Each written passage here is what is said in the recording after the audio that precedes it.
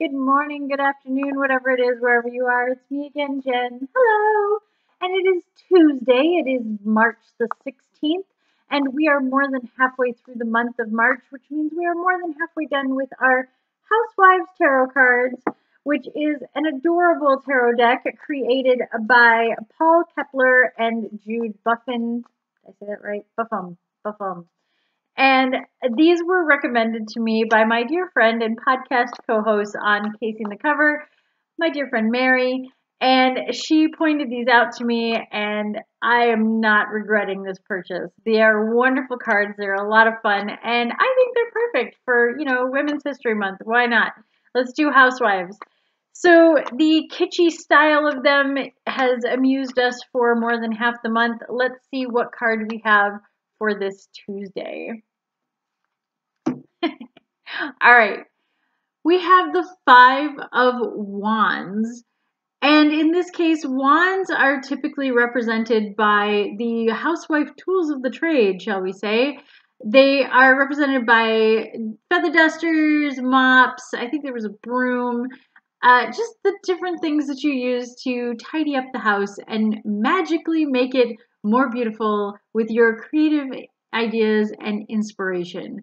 That was me trying to weave the idea of wands into how that computes to cleaning tools. But I do get it. It's kind of fun to have feather dusters. In fact, I love that she's got like the 3 different colored feather dusters here on her belt. Plus, she's kind of attacking the other appliances with those 2 feather dusters. Usually wands represents kind of struggle and competition and those kinds of things. So yes, housework is never done. It is an endless struggle. I totally embrace this big time. We all know what it is like to come home to a sink full of dishes or, floors that have to be mopped, etc. Myself having multiple cats in the house means, fur tumbleweeds happen all the time. So yes, I dig this because her expression is absolutely extraordinary in this. And I like that you can see the struggle, so to speak, on her face, the fear, the overwhelm of things. So I like that. I do think that if you have never read the tarot cards before and you saw this one, you would feel like, hey, attack, struggle, competition, all of those things are rather well represented, I think, in this card.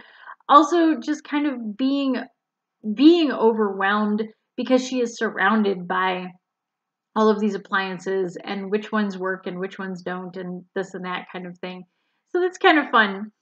I love that the items represented, the iron and the the blender and the toaster oven, are all of the era of our mid-century modern style.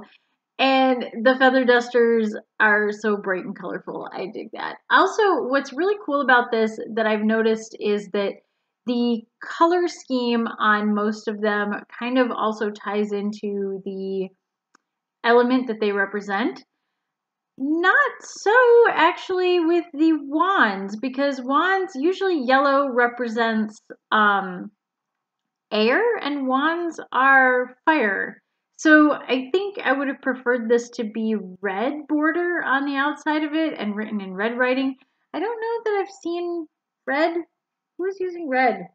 Maybe it's swords? I think swords might be red in this deck, which is a little confusing because swords are air, yellow is air, wands are fire, and red is fire. So that would be the one thing that is a drawback to these cards that I'm not super keen on, is that they kind of mess those 2 up, which I guess in some traditions you could have it that way, but people who are really into tarot and things like that know that wands represent fire and yellow does not represent fire. I mean, it's definitely yellow. It's a very mustardy yellow. You can't say, oh, well, maybe it's kind of an orangey color like fire. No, not feeling that. So that's the one drawback from this card. Wands usually represent fire, energy, creativity, passion, inspiration, all of those kinds of things. and also our struggle with those things and balance the work and home life, so to speak. So I do dig this card. I will say though that I'm not cool with them switching the color scheme between the swords and the wands, but I do enjoy it, and hopefully we will see more exciting wand cards with the mops and the brooms and things like that as we look at the rest of the cards. Until next time, stay safe, stay healthy, stay happy, and I will see you tomorrow. Bye!